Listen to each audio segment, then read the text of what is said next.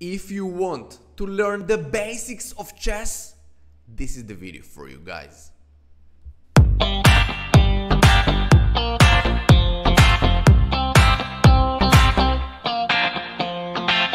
Hello everyone and welcome back. My name is Nitzan Steinberg, I'm chess grandmaster, and today we're covering 5 essential chess openings every beginner should know. Ready to get started? Let's dive in. But before it, all that I ask from you guys is to smash that like button, subscribe my channel for more chess content. So first on our openings chess list, the Ruy Lopez. The opening starts with e4, e5, knight f3, knight c6, and then bishop b5.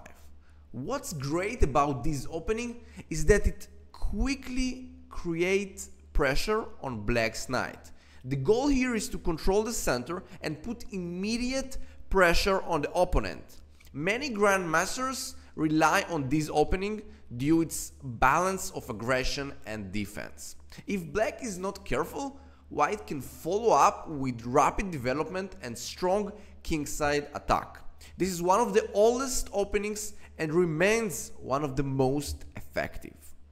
Next, we have the Italian game, which starts really similar to the Ruy Lopez, but with the bishop coming to c4 instead of bishop b5.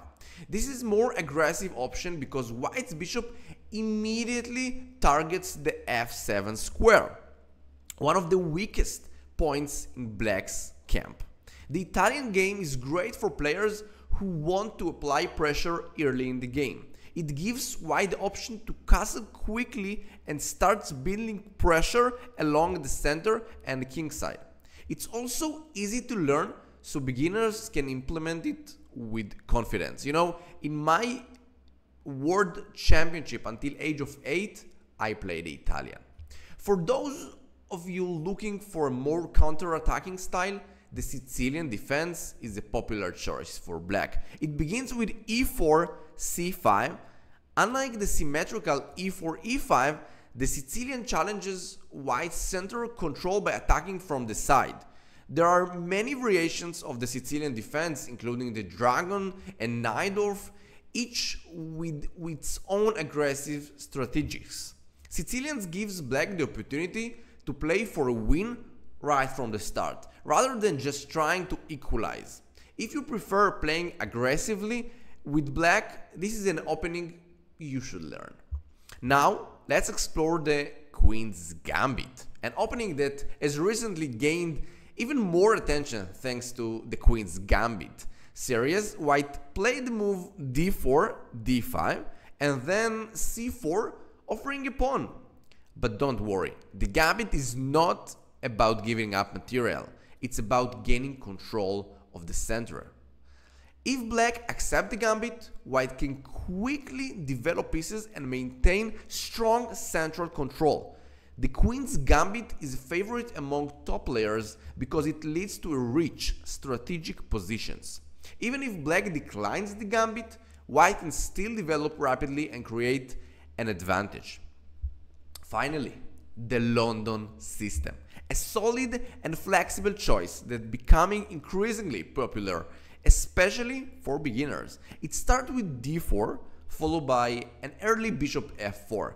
The beauty of London system is its simplicity and the fact that white can build a strong pawn structure while maintaining flexibility. Unlike some other openings, the London system can be played against almost any defense by black.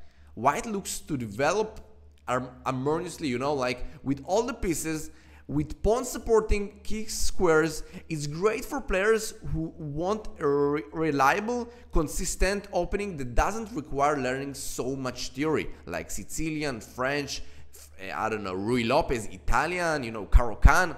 So, you know, those are 5 chess openings to boost your game. If you find this helpful, don't forget to hit the like button and also subscribe.